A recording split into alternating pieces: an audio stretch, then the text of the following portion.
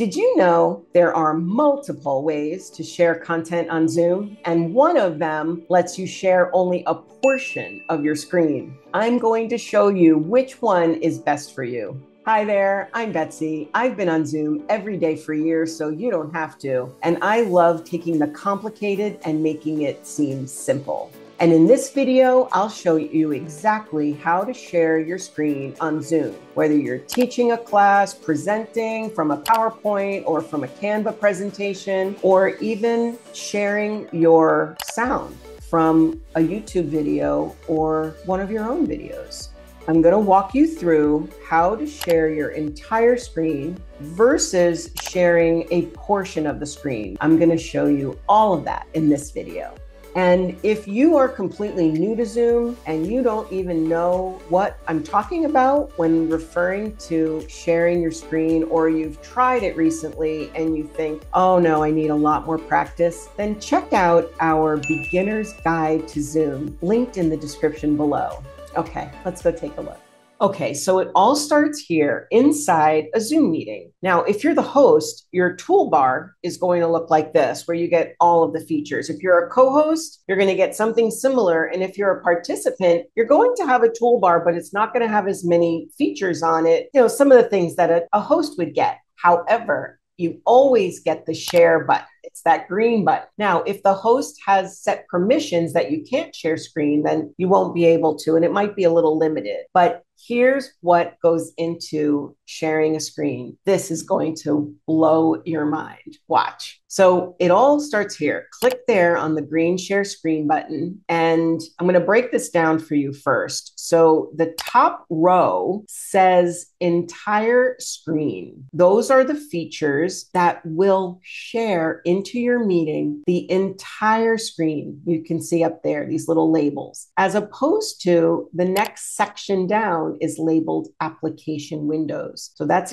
extremely important that you realize that the content that you pick up top is going to share anything that's on that screen. So yes, what are we talking? Desktop 1 is my main computer with the camera that's attached and where Zoom is installed. And then desktop 2, or you might have desktop 3, 4, or 5 even, are external monitors that are plugged into your main computer. And so that's what we're talking about here. And believe you me, it is so important to use extra monitors plugged in for your Zoom meeting. It gives you extended landscape so that you can share content and maybe still see the participants on another monitor. It's a great thing to add to your Zoom meeting. Now, in those cases, if you shared everything on monitor 2, that would be anything you put there. If you opened your email, they would see that. If you went to a private message, they would see that. So you want to be very sure that you have anything confidential closed when you use desktops. As opposed to, as you scroll down, now when you're looking at these are application windows. And so this is a little more secure. However, it's more limited too. For instance, you can see underneath each one, it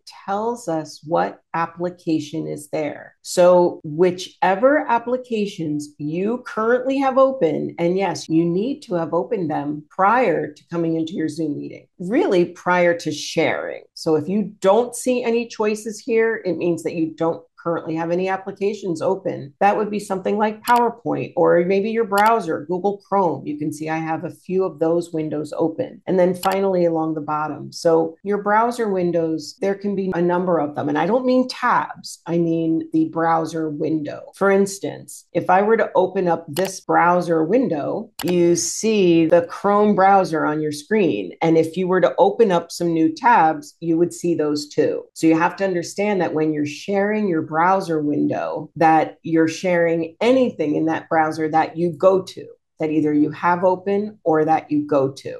In addition, when you are sharing content, this bar will be visible to you on the screen. It could be anywhere on the screen, but it's only visible to you. And inside that bar are controls. So we call this your floating controls bar. And you can move it out of the way because sometimes it is hiding over something that you have to click on. And those controls are inside that green rectangle that you see. So we're going to break this down. There's a black rectangle, then there's a green rectangle, and a red rectangle next to it. Yes, all of these have different meanings. And so inside the green rectangle, right there's a little curly arrow and it says dock to top. So when you click there, that's exactly what it does. It docks it to the top of the room. Now the arrow is pointing down. And so when you click there, it moves to the bottom of the screen. You can also put your pointer anywhere in the floating controls bar, like not on a button though, not on one of these buttons. You can see my pointer is right there, kind of like on the edge, and click and drag, and then you can move this around the screen. So oftentimes when I am helping people in my one-on-one coaching sessions, they often ask me to get my eyes on their stuff, which is a benefit to what I do. So I not only create videos all the time and courses, but I work with people one-on-one or in small groups so that we can work on this together and you can practice. And most likely this question's asked of me a lot, which is, how do I find this, first of all, and how do I get it out of the way in order to control my screen during the Zoom meeting? So not only can you move it manually, but you can also see what you're sharing. So right there in the second green rectangle, right there, there is a little notch. Now notice if I put my pointer away, it disappears. When I bring my pointer there and I'm not even clicking, you see this little tiny down pointing arrow, kind of like a notch. When you click there, it reveals the preview of what you're sharing. So now you can see what you're sharing. So if you are one of those people out there that says, do you see my screen? No more. Now, when you share, you can say, please take a look at the screen I'm sharing right now. And as you're talking to them, you can describe it, and then you can click this little arrow and see what they're seeing. If for some reason they're not seeing what you want to see, you can change the share, and that's right here. So you're going to click this green button right in your bar, and then you're going to say, oh, I really wanted you to see the Google screen, or I really wanted you to see the YouTube screen. So you're going to pick which one they wanted, or I really wanted you to see my PowerPoint. You're not going to say that out loud, but you're going to say that in your head. And then at the bottom of the screen, you always click that blue share button, and then your next share will come up like this. So in this case, I am in share mode with me as the little box in the top corner of the screen. And if I wanted to, I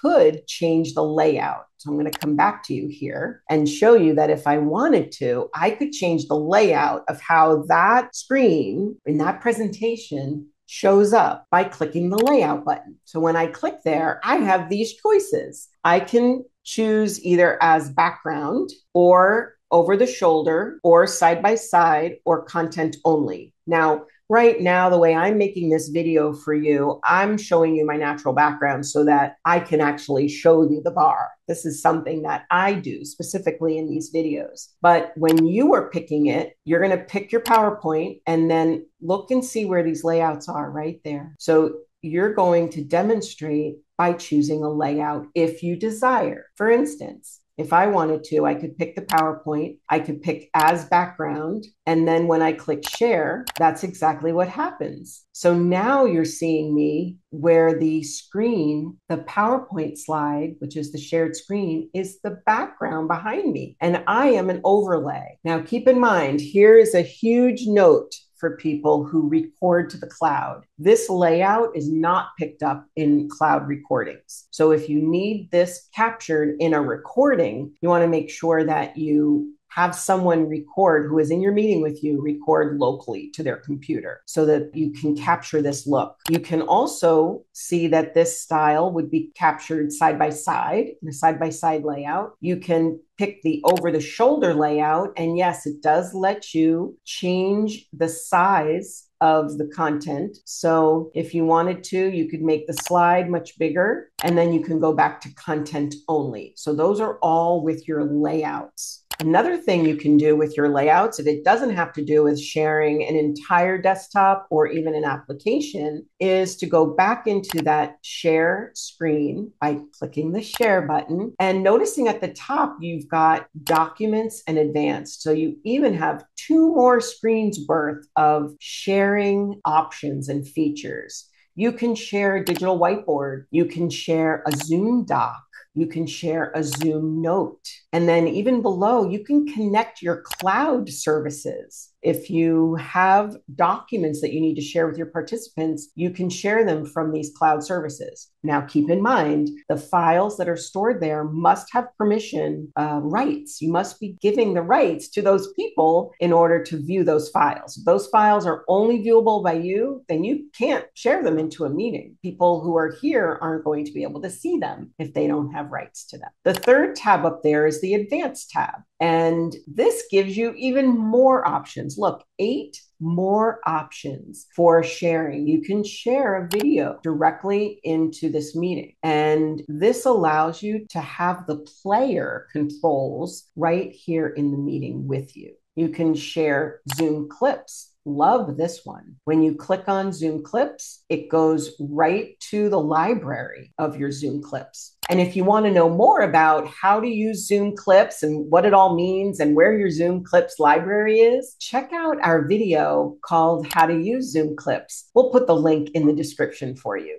The other types of advanced sharing techniques involve even setting up a second camera that you might want to switch to. Like, for instance, you might have another document camera like this. This is the OkioCam. And you might want to set this up on your desktop, on your actual desktop, your tabletop, with maybe an actual textbook or a notebook. You might even want to put a dry erase board. Some of the online educators that I've met out there, or coaches, online entrepreneurs, I know you're out there and you just say, hey, I'm old school. I want to put my dry erase board, my little one, I want to write on it. In order for that content to come up on your screen, you can share the content directly from here. That would be a second camera. So this opens up the flexibility of what content you're bringing into your Zoom meeting and what people are seeing, not just something that you've opened up from your computer screen. It can be something that is maybe laying on your actual physical tabletop. Okay, so next, that brings us to the second row. See, all of these are so fantastic. The other advanced features are sharing audio. When you share computer sound, it comes back as if you're not sharing anything. It almost looks like there's nothing else open. You are full screen, but what's showing on your screen is this new little tab at the top that says My Computer Sound. And other people on their screen are seeing your name, in a sense, Betsy's Computer Sound. So at this point, any sound that you play from your computer will be played into the meeting. Now, this is important to know because any music that you play on your end, like I could go right to a YouTube video right now and play the music. So this is where you are sharing sound directly into the meeting, but people are not seeing the content that you're bringing up. So it's perfect for sharing music, let's say from a video that you have, or even a YouTube video. Now, keep in mind that if you are playing copyrighted music, you want to make sure that this recording that you're making is not out in the public because that's not allowed. It's not your music. So you can play it in private settings, play it into your Zoom meeting for private settings. But if you were recording this, that you keep in mind where you're putting that recording. When you share sound into the meeting, remember, we went to share, advanced, and then share computer sound. You have the choice of picking mono or stereo. And if you were to pick stereo, if the music that you're playing was recorded in high fidelity, it will appear. That's where it kind of comes out of 2 speakers on the left and the right. That's where you hear it in stereo. It has to have been recorded in stereo. And then all you have to do is hit play. I've got mine over here.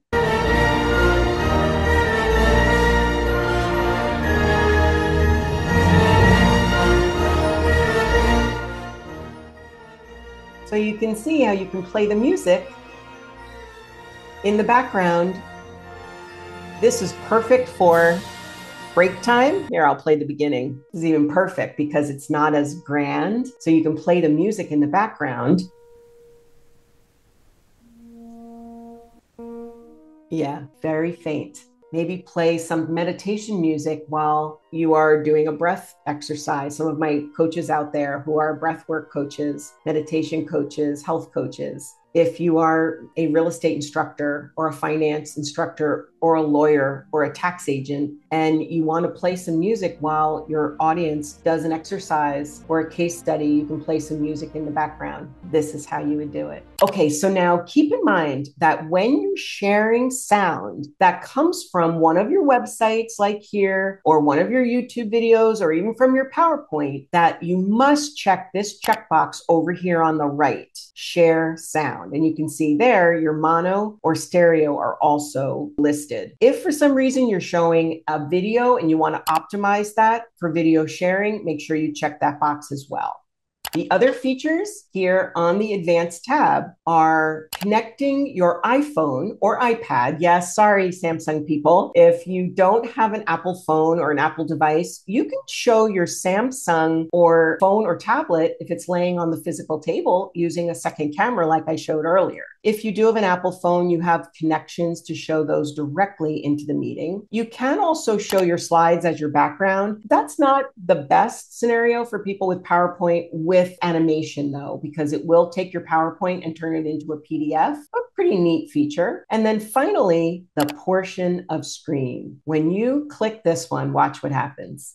You see, it shows us a portion of the screen. Now, I've got this on my second monitor over here on the left so that when I click and drag, I can actually change what portion of this screen is going to be shared into the meeting. So it's not the entire screen like this. When you get to areas that are smaller, maybe smaller writing, and you want to take the focus right into the portion of the screen that you're sharing, you can actually make the portion you share smaller by just clicking and dragging with the mouse. And we have a video on that as well. So if you need to know more about how to share a portion of your screen, check out the video on our YouTube channel. I'll put the link to that video below. And that is it. Now you know how to share your screen in Zoom. And if you found this video helpful, go ahead and hit like and subscribe and turn on those notifications, and you'll be notified every time a new video comes out, which is every week. So stay tuned. Want to learn how to take your Zoom skills to the next level? Check out my playlist on Zoom tips and tricks in the description below. Thanks for watching, and I'll see you in the next video.